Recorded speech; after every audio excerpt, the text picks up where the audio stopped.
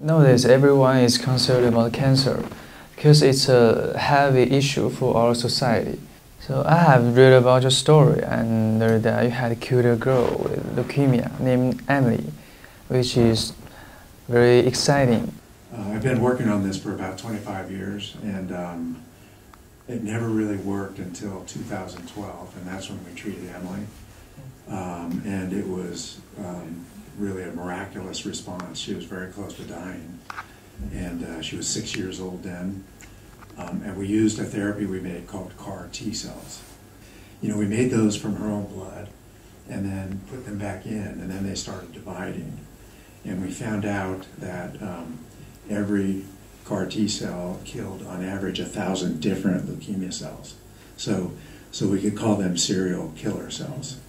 And so she's now 8 years after we treated her, and she still has those cells in her, and they're still working. So it's the first time we have what you call a living drug. So we think leukemia is in many cases cured this way. I think it's going to be approved here in China next year.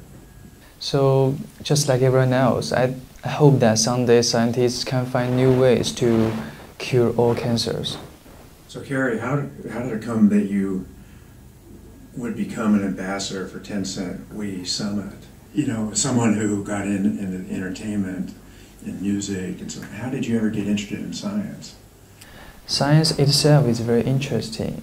It has made our lives more convenient. There are also many interesting stories about the science that capture my curiosity.